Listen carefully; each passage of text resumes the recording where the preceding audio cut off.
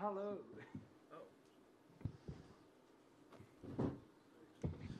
Hello. Hello. Good night. Morning. Anybody up for some breakfast? First of all, congratulations on the win. Great fight. Talk to us about the emotions of actually having that belt in front of you, winning the world title and becoming champion. Wow. I mean, let's just talk about the emotions I felt when we started hearing one judge, and now I go, oh, shit.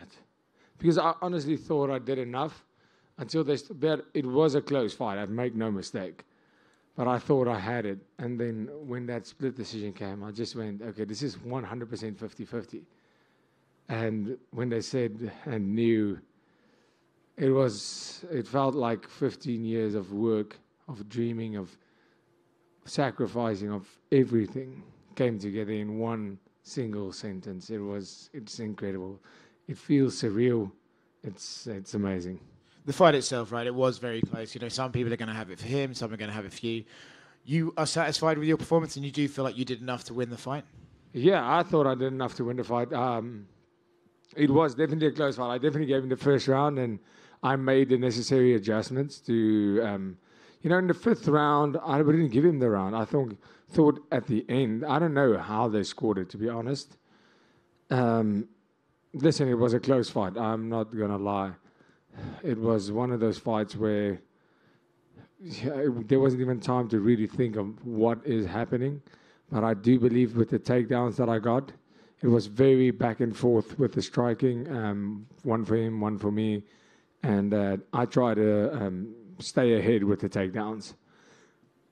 By round 4 and 5, he did a good job of defending those, but obviously my takedowns got a bit sloppy. And he started, reading them. But those takedowns weren't really for getting a takedown. They were more to disrupt his game plan. But at the end of the day, I went toe-to-toe with the, self-proclaimed, and some people think, best boxer in the UFC.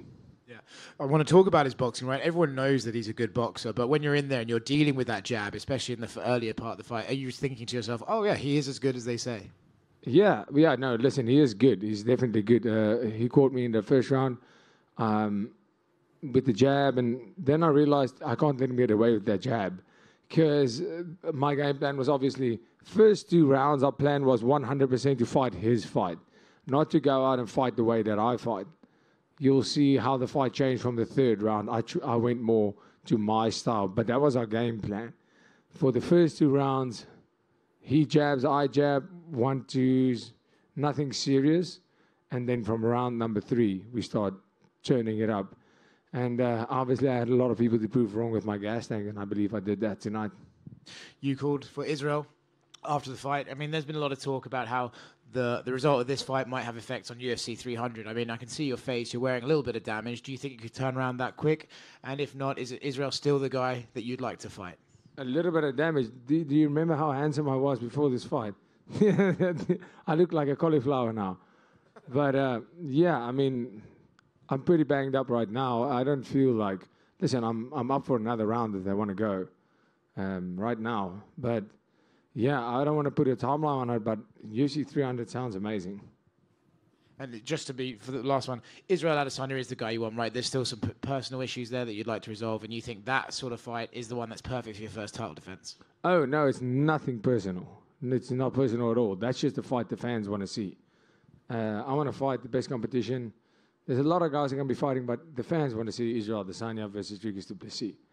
There's a lot of hype that was already built on it.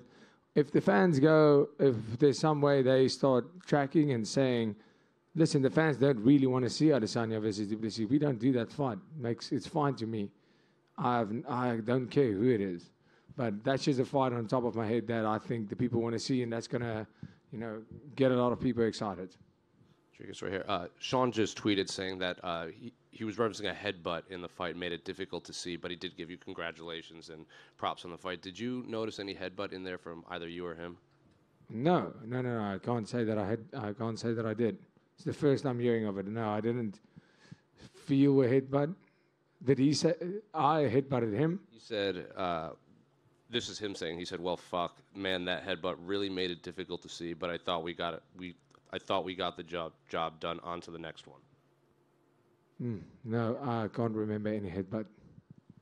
Dana was in here, and when we asked him about, South African champion bringing the UFC to South Africa, he said absolutely. He seemed pretty adamant about it. So are you going to kind of get in his ear now that you have the belt, like it's now or never, essentially?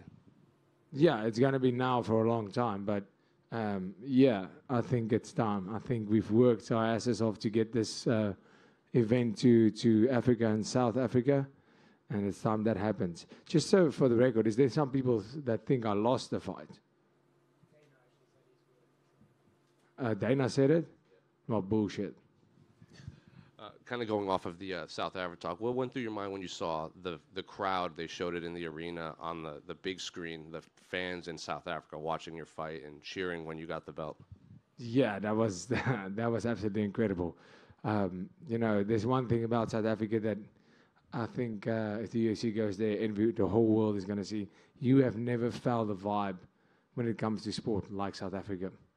And last one for me, what do you want your title reign to be? Because lately we see these champions, they get one or two defenses and then they start talking about going up. The middleweight division right now is pretty wide open with contenders that haven't fought for the belt or fought you. Do you want to, go after these title defense records? Do you want double champ status? What do you ultimately want your reign to be? Yeah, listen, I want to do what is expected, because do I want double champ status? Absolutely. But I'm willing to earn that. If there's contenders that make sense, I don't want to fight contenders that doesn't make sense. Fighting Israel Adesanya makes sense.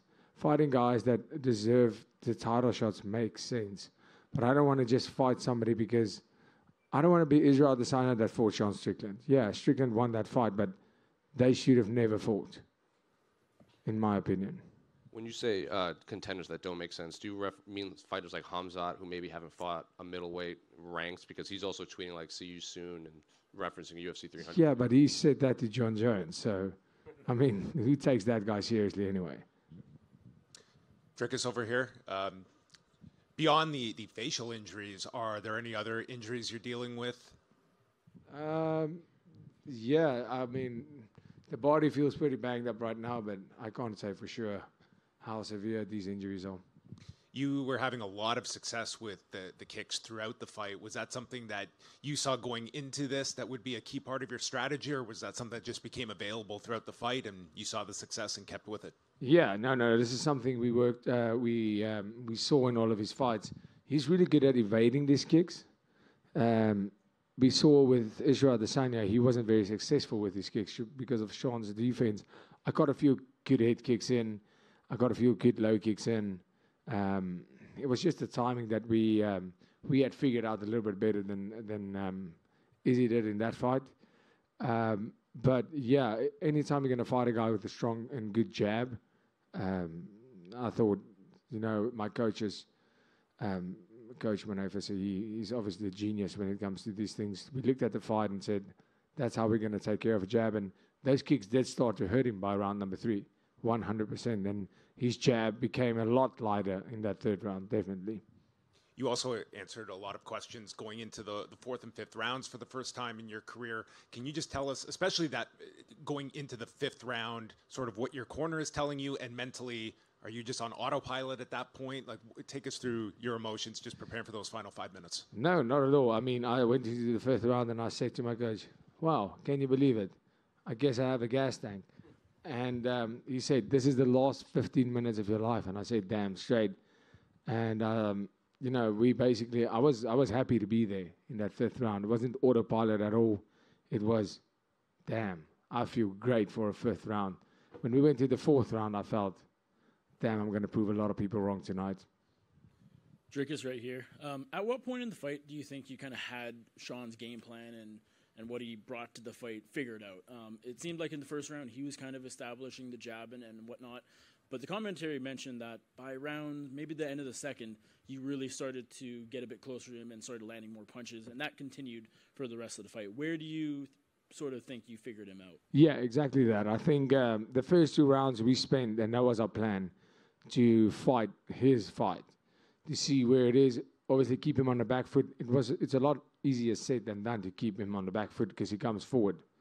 And he has a very strong, how can I say, his march.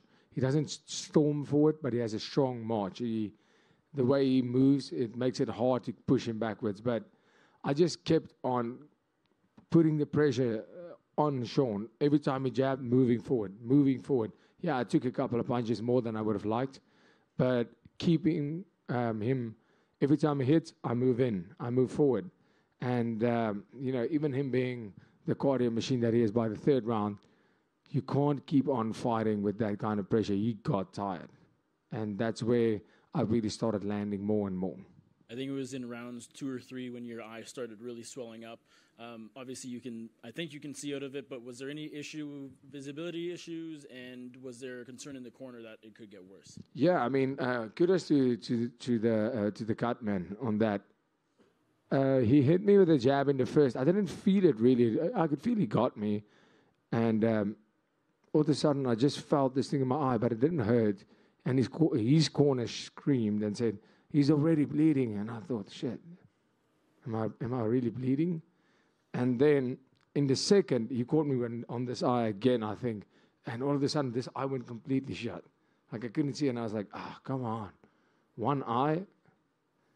And that was the first time for me in a fight where my eye was completely shut for a while. I couldn't see. And then I went back to the corner. They put the ice thing on it.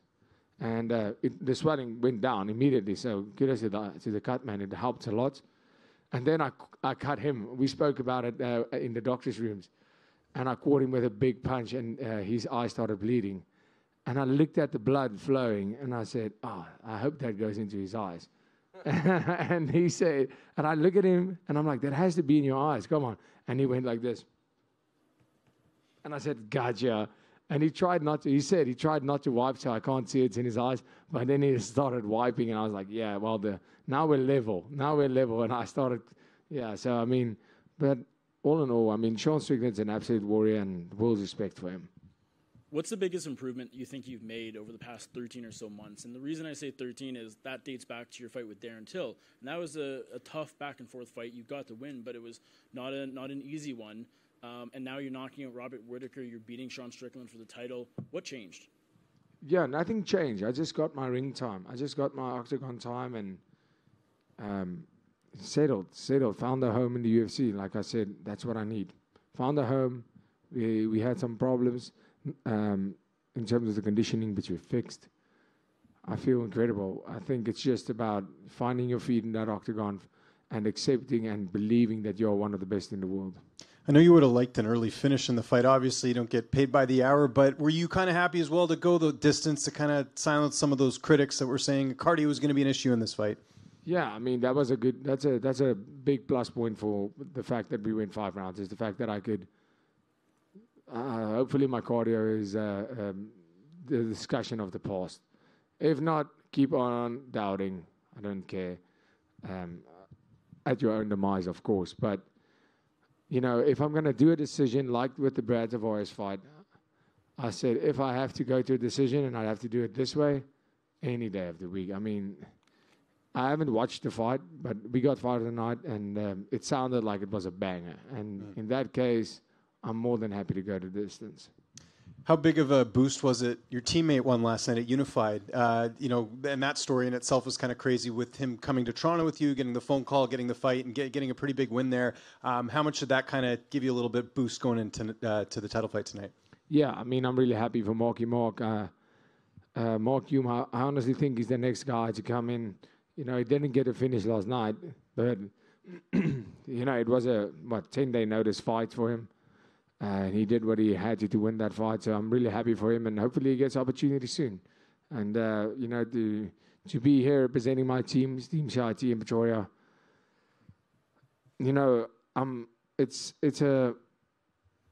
so many people are looking up to me and going, if he's there, I train with him, I can do that. And that means the world to me. And just last one from me. The crowd was chanting DDP. I know earlier in the week, they're kind of pro-Strickland, but how was your overall experience in Toronto? It really seemed like you won the fans over with that performance tonight. Yeah, I love Toronto. I have to say, it's amazing. I'm staying a couple of days extra. But, yeah, I mean, Toronto, this whole week I said, they might not be fans of me, but I kind of like it here. Dricus right up front here. Just to sort of follow up on that question, could you sense during the fight that the support was changing a little? Because I could tell you, it seemed very pro-Strickland at first, and was till the end as well, but then your cheering section got super loud. Could you sense that while you were fighting? Yeah, no, I heard it when they started DDP. I was like, oh, man, these guys ain't loyal. If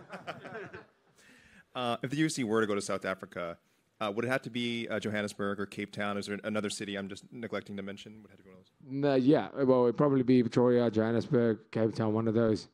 But, I mean, there's a lot of great places the UFC can go in South Africa. And there's been a lot of great athletes to come out of your country.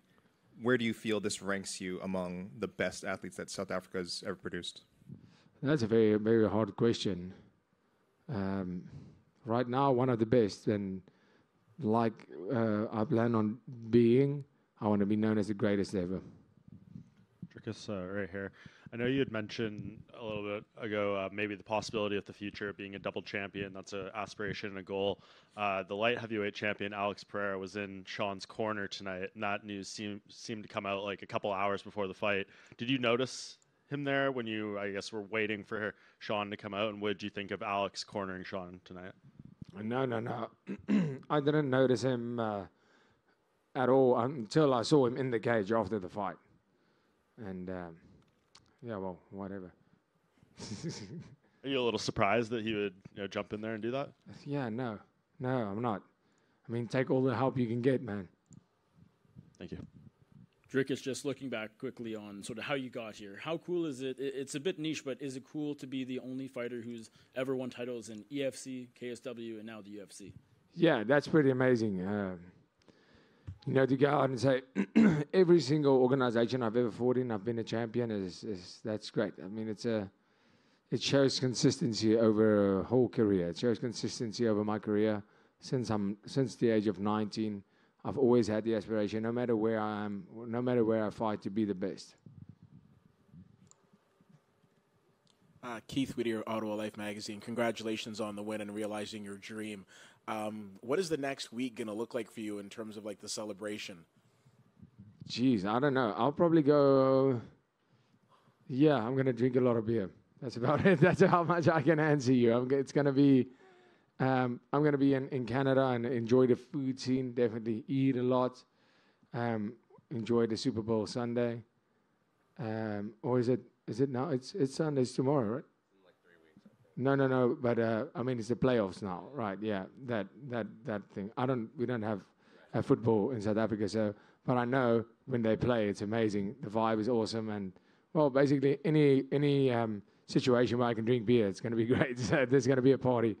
And the food scene in Toronto looks amazing, so I'm going to test that out.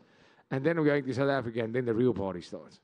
Nice. And a very touching moment in the octagon after with your family. I was wondering if you could touch on that, because you spoke about bringing about 100 or so people over for the fight, and obviously it turned out the way that you wanted. And it was wonderful seeing you with your family inside the octagon after. Can you encapsulate what that moment meant for you? Yeah, absolutely incredible. I mean, to have my mom and dad there, both my brothers in my corner, meant the absolute world. My dad, my first amateur world title, I fought for a K1 a world title in Slovakia when I was 18 years old. And for a South African, that was also unheard of, impossible. They said it won't happen. Even South Africa, the coaches in South Africa said that's not happening because we just don't compete at the level that these guys do. And I made it happen. I became a junior world champion. And I promised my dad that one day I will give him the UFC world title. I promised that him to be able to see how proud my dad is of me and all the support and love that my mom and dad has been giving me my whole life, my whole career, and they supported this. They wanted this just as bad as I did.